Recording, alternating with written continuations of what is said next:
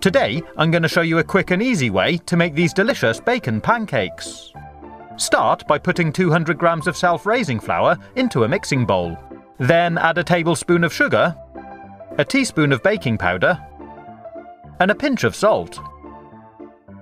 Break in an egg, then use a whisk to start mixing it all together. Slowly add 350 millilitres of milk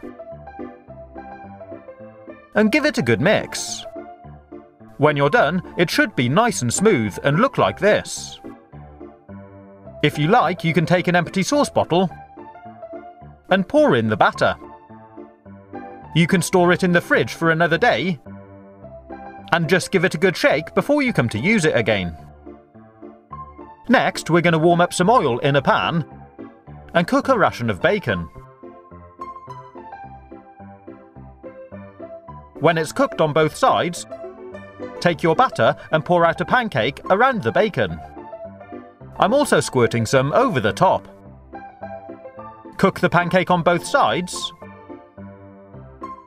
and it's ready to serve. I like to serve a couple of them together, and you might like them with maple syrup.